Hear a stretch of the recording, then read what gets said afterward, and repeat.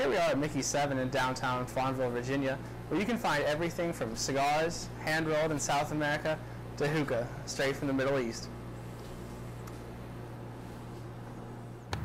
Mickey7 is the one-stop shop for everything and anything you could ever need, located on the corner of South Street and 2nd.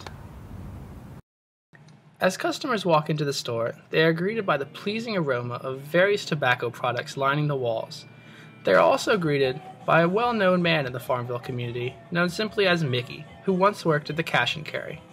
Oh, my name is Mickey. Yeah, I go by Mickey because I prefer to be called Mickey, because this is my favorite name because of the Yankees. I used to run Cash and Carry from 2004 till we closed the store because the lease was expired 2012.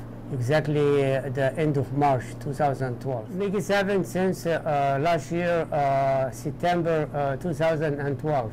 When asked why people come, the answer is pretty simple.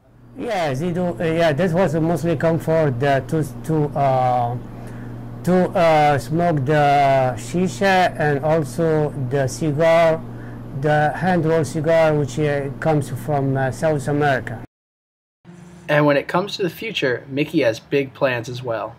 Yes, sir. In the future, I would like to have, because I have a big yard, I'm going to have some chairs and tables outside, so you can be able to sit in the open.